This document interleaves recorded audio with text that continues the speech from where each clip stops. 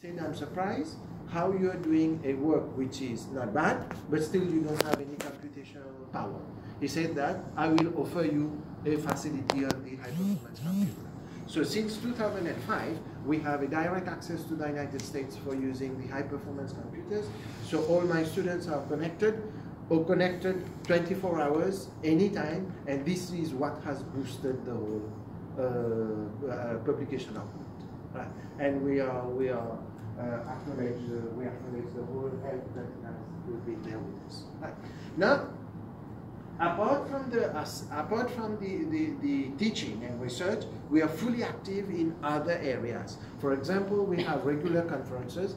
I'm a bit surprised to see but I came to know about the issues that you're having. We have a conference, a flagship conference that we organize every 2 years, that we get almost 200 international participants coming from 40 countries.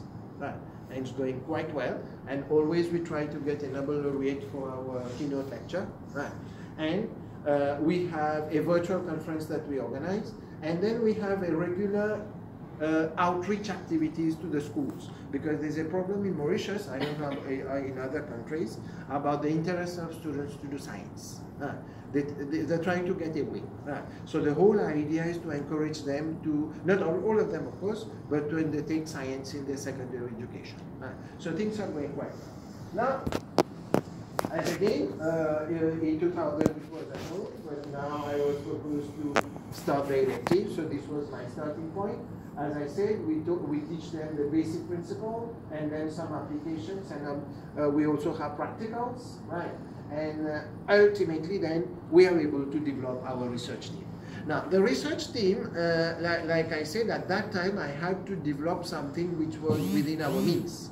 We can't do something which is beyond our means, beyond our computational. Okay. Now the thing is, for example, yes, so we do have computational power, but I also have to have a plan B. What about if in future we no more have access to the high performance computer? What will happen to my students? Right. But then we had proposals to run this computational facility in Mauritius. It will not be used. Can you imagine just 5-6 students will use a high performance computers costing millions of Mauritian rupees? Whereas from there, we are giving publication output with proposals we can continue the whole. Now, our research stage, like I said, with more students interested in this subject, we started the computational chemistry group. They finished their PhDs, currently working. We do have postdoctoral fellows, and the students also work. But then the theme of research. What are the theme of research that we have really focused? Right. One of them is isolated novel molecules, I'll tell you why, and global warming species, reaction mechanism, and then drug development. But I thought that I would have less time, but that's why I've kept only 2 of them that might be of your interest. I've kept one based on the isolated novel molecules and one of the reaction mechanism. But since we have time, I can always give you an idea about the other 2 that we're doing. Right.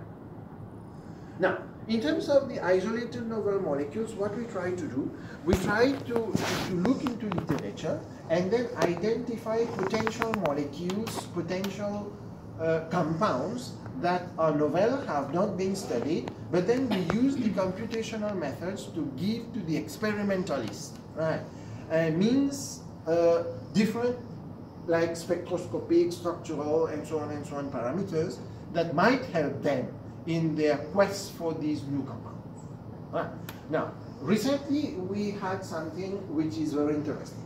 Now, I am myself a member of the OPCW. I don't know whether you have heard about OPCW.